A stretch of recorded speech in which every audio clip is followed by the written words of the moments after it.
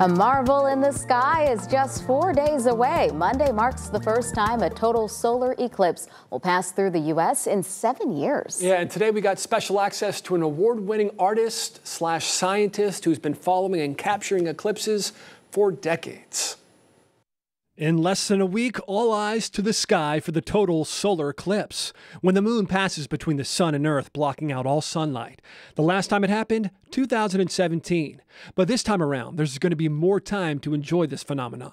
Twice as long as the 2017 is a pretty long one. And so you have enough time to enjoy, to capture a shot with your phone or a camera. That's legendary science photojournalist Babak Tafreshi. And ahead of the eclipse, he's giving us tips to get the most out of the experience. First and foremost, make sure you're wearing those protective glasses with solar filters. Look at this mysterious phenomenon known as the shadow bands. It happens 1 or 2 minutes before totality or after, rapidly moving lights and shadows, which are very hard to document and film. But look under the trees, you will see hundreds of little crescents formed by the pinhole cameras, which are the distances between the leaves, and creates these images of the sun. And from a research perspective, the sun's outermost layer, called its corona, is hidden until totality.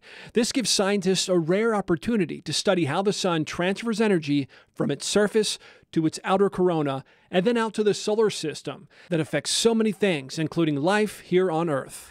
And this is still a mystery, which a solar eclipse can reveal plenty of information during that time.